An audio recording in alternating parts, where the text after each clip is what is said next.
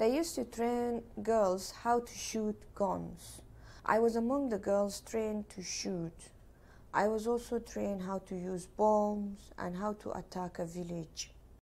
They told me how to attack towns and villages, how they kill other people, how they slaughter infidels. We have no direct evidence that the Chibok girls are now fighters, but we do know how Boko Haram operates. Abducted women were taken to makeshift transit camps. They were raped, taught Boko Haram's interpretation of Islam, and prepared for forced marriage to their fighters. Some have even been trained for battle.